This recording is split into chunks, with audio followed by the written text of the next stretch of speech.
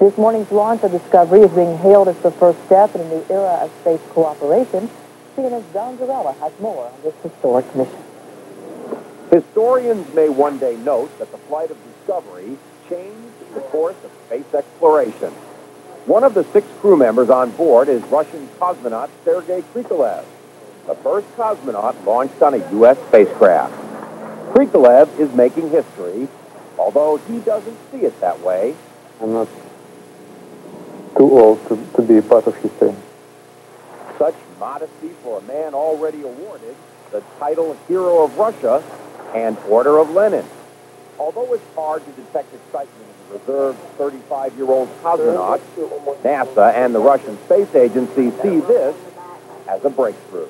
It really marks the beginning of the new level of cooperation between Russia and the United States. Over the next 4 years, we're going to have several U.S. astronauts flying aboard Russia's Mir space station. All leading to one major cooperative goal, the construction of an international space station with the Russians in the partnership. Krikalev would be right at home there. He spent 15 months aboard the Mir space station.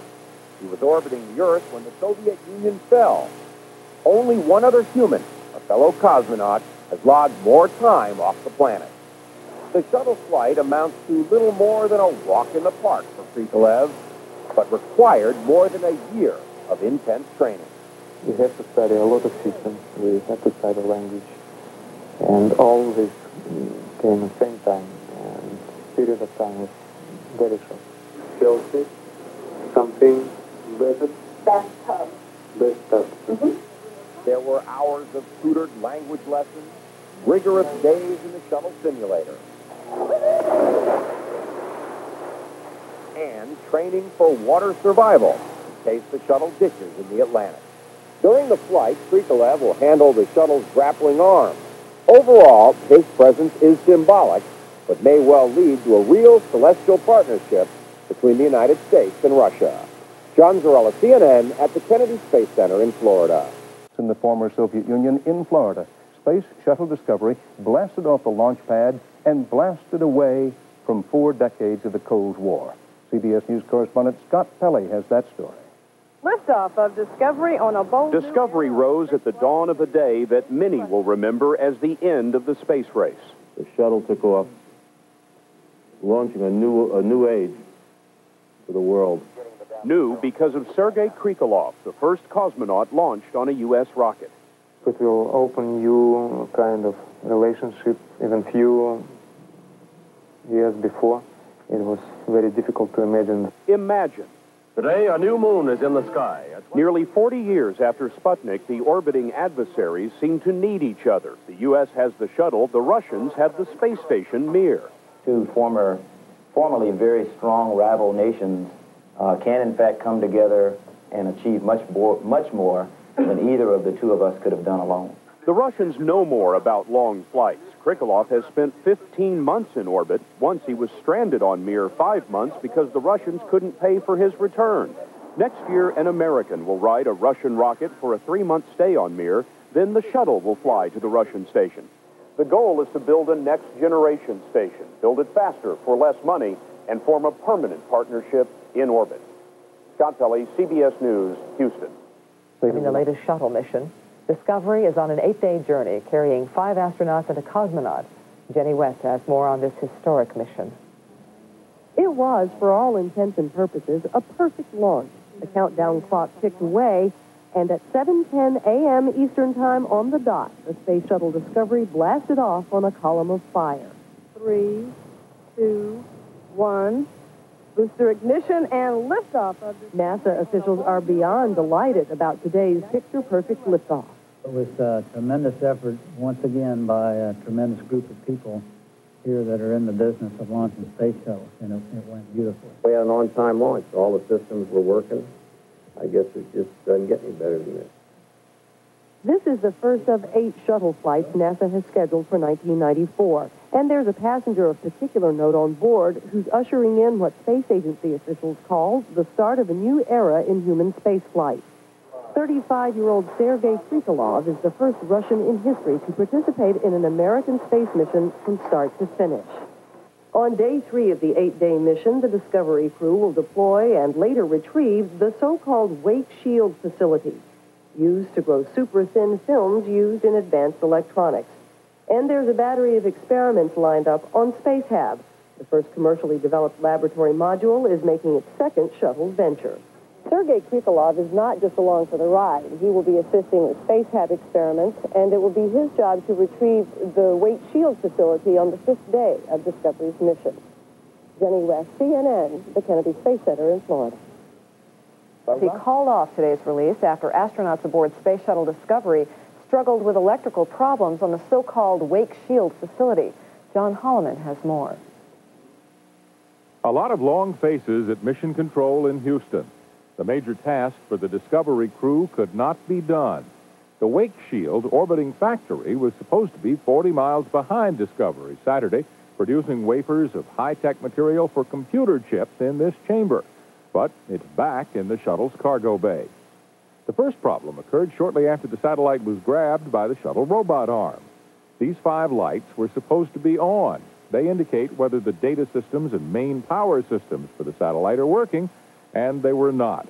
The problem was traced to one of 3 batteries aboard, and it was solved by wiring around the bad battery. The satellite was moved outside the cargo bay for release, but then the 2 radio transmitters on board failed.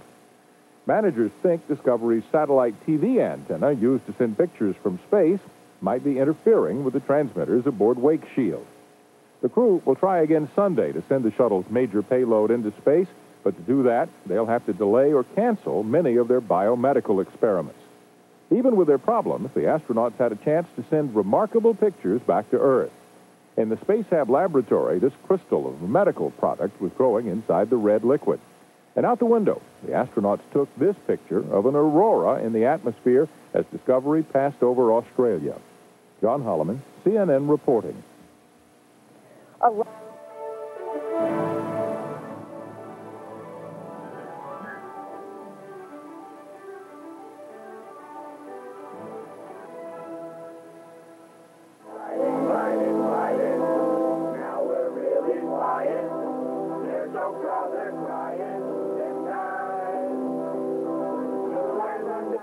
Sim team had something to do with that. That's firm, Charlie. We thought that would wake you up with a smile this morning. That was, in fact, your sim team singing to you.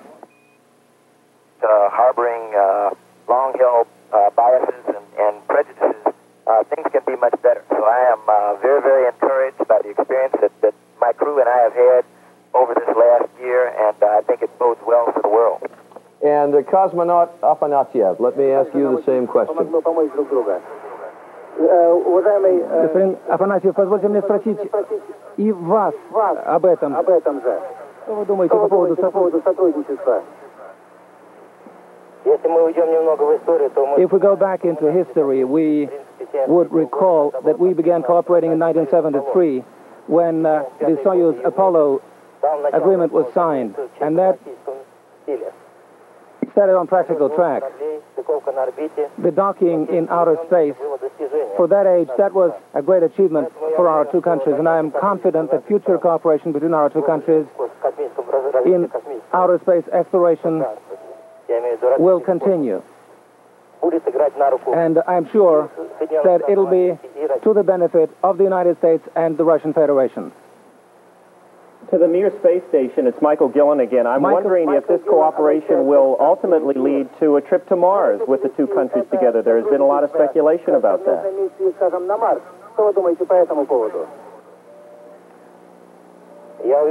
I'm confident that a Mars mission is not a mission for one country, but a mission for a number of countries. We have to rely on the experience of a whole number of countries. It's very hard for one country to accomplish, and very expensive, too. Well, we're about to lose our satellite hookup because of the positions of the space stations in the world. I want to thank all 6 of you. This has really been extraordinary. As I say, it is something of a stunt because the hookup, we can now do it, and it's a great fun to do, but it's really not a stunt because the cooperative age in space is progressing. There will be docking missions between U.S. shuttles and the Soviet space station. We're going to have an American astronaut up on the Mir. and eventually a joint space station. So I thank you all for joining us for a first step here. And I would mention to the audience that in the 15 minutes we've been talking, each of those spacecraft traveled about 4,000 miles across the Earth just in the few moments that we've been speaking. We're going to take a commercial break. Again, our thanks, and our thanks also to our translator, Sergei Mikheyev. I hope I pronounced his name correctly. We'll be back with a news break and Morton Dean. Stay with us. Brown and cosmonauts aboard Russia's space station. More on that from John Holloman. Discovery Houston, no need to respond. We see you. Inside the crew cabin, the astronauts gave their first of several TV interviews. And Jan Davis, who operates the shuttle's robot arm and has been moving that Wake Shield satellite outside the cargo bay, says even though the satellite couldn't be launched, the mission is not a failure. Well, the original plan for the Wake Shield was to leave it attached to the arm and grow the crystals while it was on the arm. And so it was a later idea to deploy a free flyer. So they're actually getting very good science with it attached to the arm. The quality of the crystals may not be quite as good since we are close to the shuttle environment, which is a little bit more contaminated than, of course, out in free space. But they were able to grow some crystals, and we'll wait and see what they're like. But we were able to get some good science. The shuttle crew also contacted the Mir space station. The communications link-up involved technicians in Russia as well as the United States, but a total of 3 Mir crew members and 3 Discovery crew members were able to chat. Krikalev, что вы хотели бы ему сказать? Валера, привет, я тебя слышу хорошо, как ты нас слышишь? One more thing to talk about on the U.S. space front. The Air Force launched its first Milstar satellite late yesterday. The Milstar is designed to provide secure communications from space in the event of a nuclear war. The launch, delayed for months by technical problems, went well late yesterday, and we'll know in a few weeks if the Milstar is working. John Holloman, CNN reporting. Kennedy Space Center, so the Space Shuttle's crew is going to wait an extra 90-minute orbit at least and perhaps try again around 2:15 Eastern Time. That would slightly alter the Discovery's landing path. The Discovery also could land at California's Edwards Air Force Base. More likely might remain in space yet another day in hopes of better weather tomorrow. CNN's John Holloman is following this homecoming, and he'll join us later in NewsHour with more detail. Weather's been good, bad all day. Our Charles Jacobs down there. We'll talk to him on the phone in just a second. But the Discovery astronauts aren't going to come home today after all, apparently. They were scheduled to be landing at about this time at the Kennedy Space Center, but a combination of a storm front moving toward the Space Center from the west, combined with increasing winds at the shuttle landing strip, forced NASA to postpone the first landing opportunity. Here's a picture taken from a camera on top of the huge vehicle assembly building at the Kennedy Space Center. The camera is looking toward the southwest, which is the direction the shuttle would be coming in. CNN's Charles Jaco is at the Kennedy Space Center right now. Charles, what does it look like as you look toward the shuttle landing strip? John, the clouds are starting to break up. In fact, the folks here are now saying that the weather is looking better, but as you said, it's been good, bad, all morning long. The winds have apparently shifted into a direction that would be better for the shuttle landing, and if they want to try it here, the shuttle would land at approximately 2:21 p.m. Eastern Time, or in about an hour and a half from now. They're still trying to do that. The only scheduled landing after that would be at Edwards Air Force Base in California, but as we've heard all morning, they're in very high winds at Edwards, and they don't look like they could do it there. So they're being more hopeful here. A decision will be made within the next 15 minutes or so, or 20 minutes, we imagine, about whether or not to try landing it here, or indeed whether or not to try to put it off until tomorrow, which, according to these preliminary worksheets we have from NASA, there are 4 landing opportunities, 2 at Kennedy Space Center and 2 at Edwards. Oh, well, you know, you've been there for lots of launches and landings. What does your experience tell you about a possible landing later today? Is it possible that the weather could get good enough soon enough for this to happen? I have no idea. I'm not qualified to take either Flip Speisland or Valerie Voss's job at this point. I just know that taking a look around here, the clouds will thicken up and then break up. But what you saw from that tower cam picture was essentially the leading edge of a front, the strongest part of which is over by Tampa Bay right now, and there is about a 40% chance of rain associated with that and some fairly high winds. In fact, a few tornadoes pushing in front of that front. So it would be a race against time, but again, the NASA folks here say that that front seems to have slowed down a little bit, so they might very well be able to do it, but we're just going to have to wait and see. Okay, NASA commentator Kyle Herring said a few minutes ago that all preparations are complete for a rocket firing to bring the shuttle down if the weather improves. It would occur, as you say, for the 2:19 p.m. Eastern Time landing in Florida, but from what we are hearing, it's just not something that you can count on at this point. This last landing attempt today would be at Edwards Air Force Base in California, but there are high winds there, and those high winds are creating a problem for that landing opportunity as well. So, Bobby, it's sort of still up in the air. The astronauts are in their spacesuits. They've got the cargo bay doors closed. They're ready to come home. And if we don't hear some news that's favorable and encouraging within the next 30 minutes, it'll probably be waved off until tomorrow. Well, as always, better safe than sorry. Exactly. All right, John, thanks. Reed? About ready to receive the Shuttle Discovery, and CNN's John Holloman is here. He's been covering the mission, and it's about to come on in. It sure is, Natalie. This is a live picture we can show you now from NASA at the Kennedy Space Center in Florida. This is the camera on top of the vehicle assembly building. Look up in the sky now. You'll be able, through the clouds, to see the Shuttle Discovery as it makes its final approach. It's traveling about between 350 and 400 miles an hour right now. It's been slowing down steadily for the past couple of minutes, flying over the Kennedy Space Center in anticipation of its touchdown in less than 60 seconds from right now. It's a fairly hazy day there, and so the shuttle will probably pop into view on your screen in just a couple of minutes. The shuttle's been in space for 8 days, and the crew is experiencing the Earth's gravity for the first time in more than a week. The mission has been only partially successful, as you know. One of the major payloads aboard the Wake Shield satellite was not able to perform as NASA had hoped for it to perform. It was supposed to fly away from Discovery and manufacture pure wafers of gallium arsenide. Isn't that a pretty spaceship? We'll listen to the last few seconds of Discovery's flight as it comes on in for a landing anticipated in the next 15 or 20 seconds.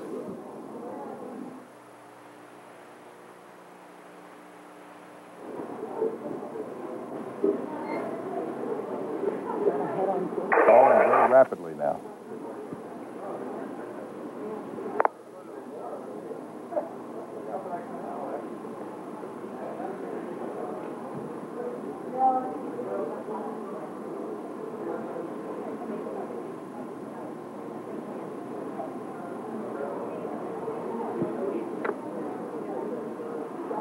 Main gear touchdown.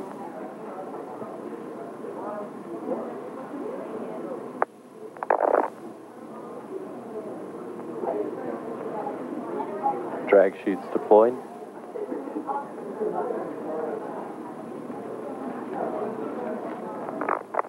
Nose gear touchdown. All right. You can see it there live on your screen, the Shuttle Discovery, now with the drag chute slowing its speed to a halt. CNN's Charles Jaco is out there at the landing strip. Charles, what does it sound like out there as the shuttle touches down? Well, John, it's amazingly silent except for the helicopters you might be able to hear overhead and the chase planes. They're those famous twin sonic booms that occur about 2 to 3 minutes before touchdown. This time, they were relatively silent because normally what happens is the shuttle will pass directly over the landing strip and make essentially a 180-degree turn, so the sonic booms shake the windows here. This time, it followed a landing pattern that a shuttle has never followed before. It came in a good deal to the north of here, so the booms were rather muted, but otherwise, there's almost this eerie, complete silence as this great white space plane, approximately the size of a DC-9 jetliner, touches down and then glides down the end of the runway. The only sound really were people kind of gasping their breath and then breaking out in applause. It's an awesome sight. You know, the word awesome is overused, I think. I was out at the landing strip last week, as you are there today, and it's just awesome to think of what happens there when this spaceship comes in. Well, indeed, right now they're moving a lot of the equipment out to safe the vehicle. Emergency equipment, of course, has been standing by here. One thing a lot of people might not be able to tell from the picture on their TV screens is the shuttle looks so pristine and gleaming white when it comes in, but when you see it up close, it actually looks a little dinged up and a little dirty, which I imagine all of us would be after 8 days in space and a launch and a landing, but there are dark streaks across it, and smudges and heat burn from the re-entry and all sorts of things. But to the people here, it's still a glorious sight, especially since the talk here today has not been so much of this mission, but of the fact that it looks like out of the 2,400 member workforce here, 300, 400, maybe 500 people could be laid off in the latest round of federal government budget cuts. So this certainly heartens the people here, especially those of them who may be losing their jobs. Exactly, Charles. Well, listen, thank you for bringing us up to speed with the atmosphere there at the end of the landing strip. It's quite a sight. The shuttle will be there at the end of the runway for some time. There's a process that engineers on the ground go through to make sure there are no poison gases still left in any of the compartments aboard. And it'll be a while before the crew comes out. We'll be watching back at my desk in the back, and when we see the crew people come out, I'll show you some pictures of that. Okay, nice to have them home. Thanks, John. And we'll continue in just a moment.